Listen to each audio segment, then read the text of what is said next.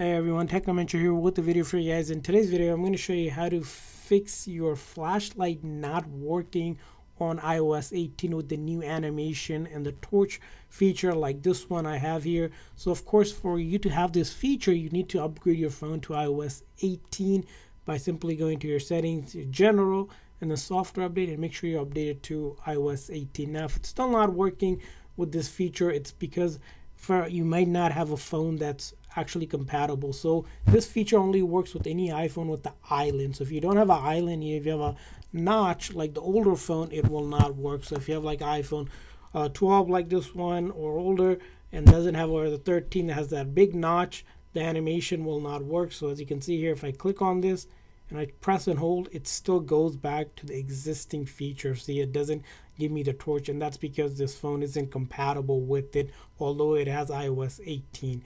And the other thing also to note is that let's say you have a phone, maybe it has the island, and you got iOS 18, it's not working, or the flashlight is grayed out. You want to make sure your phone is at least 20% or more charged. If it's lower than that, it's not going to be able to do those nice animation for you.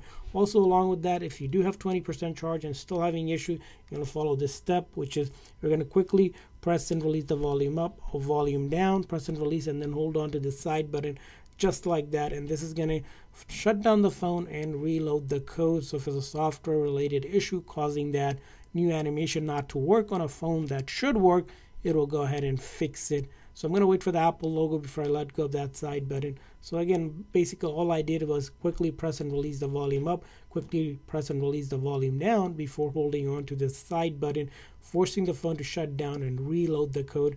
Don't worry, this method is safe. It will not delete any of your data. It's a quick way to fix any software related issue that you may be having on your iPhone. You can try it a few times.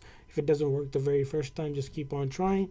Hopefully after doing this, the new animation works for you and you're able to get that on your phone.